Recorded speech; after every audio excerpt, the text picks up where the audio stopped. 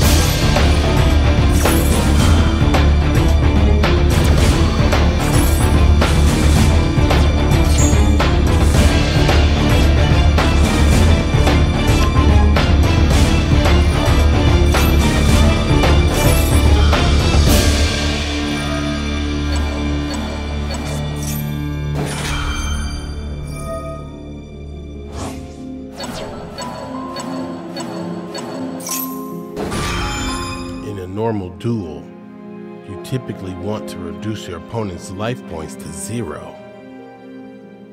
But I can see now that my combo line has changed. There's a new path to victory.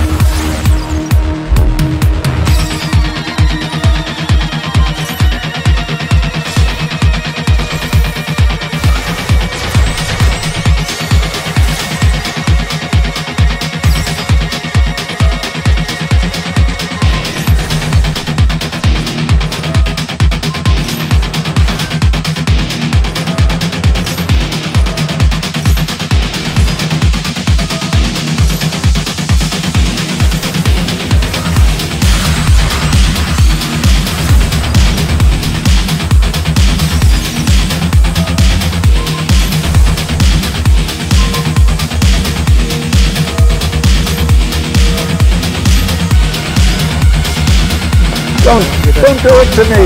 I beg you. No.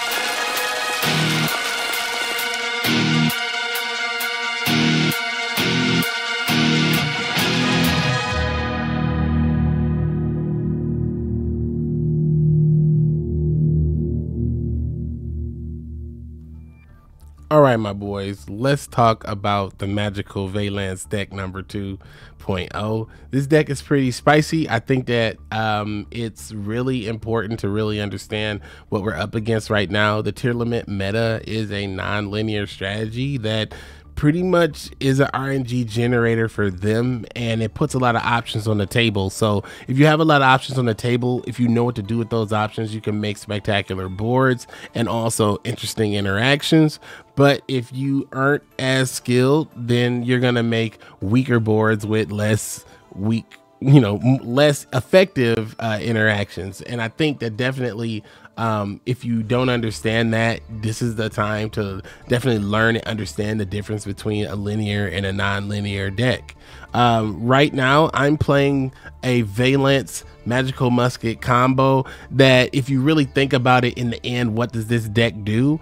It combos out to summon access code talker. That is the win condition in this deck, to combo out, clear the board, summon access code talker, and win.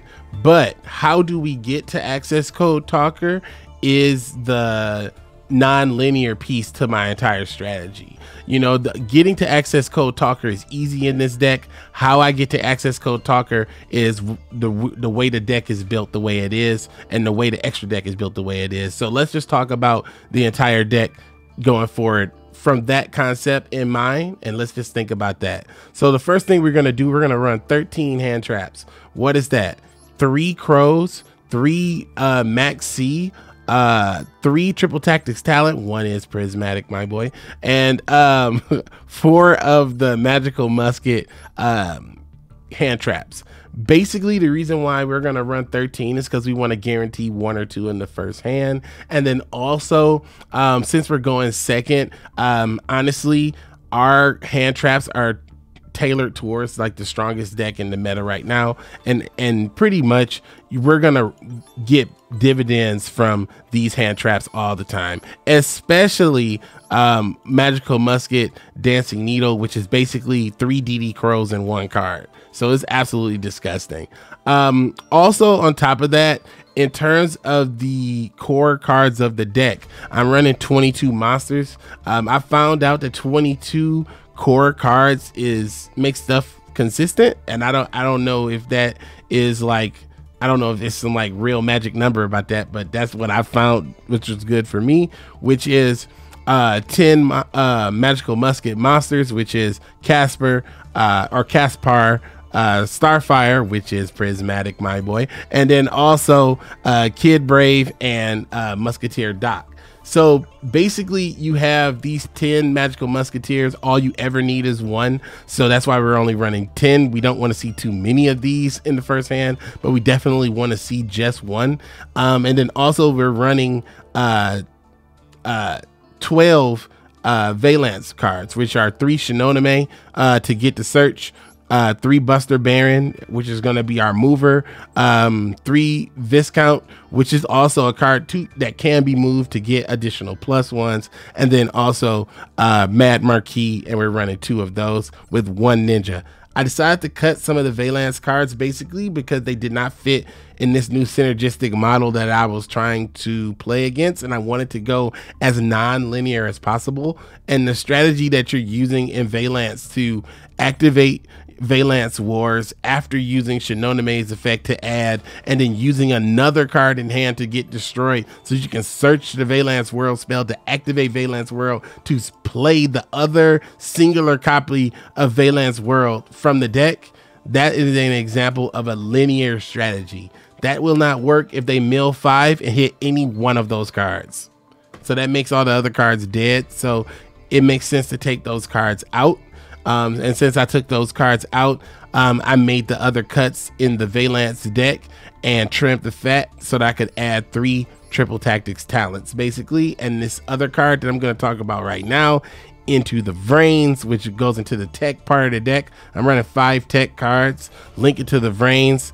Performer Pal Duelist Extraordinaire to facilitate pendulum summoning, and Wind Up Kitten to facilitate the Zenmaity combo. But basically, Link It to the Brains is a really good card to use with Magical Musketeer Max, because Max is a link 1 of any Magical Musketeer monster, which is ridiculous.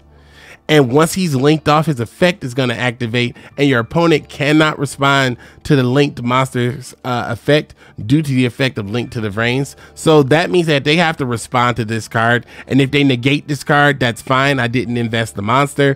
And if they don't negate this card, then I'm just going to summon a monster, still have my normal summon, and probably have some other means of special summoning as well. So Link to the Vrains is a really powerful card. I had no idea this card existed, and like nobody told me about this card. I just so happened to be looking in my URs for like another card to use, and I happened to have this card and was like, wow, this card is amazing. So I threw the card in, realized how good it was, and it changed literally the entire structure of this deck, my boy. So I hope that you guys enjoy this deck and get a lot of dubs with it. That's all the time I got for today, and as always, keep it dank.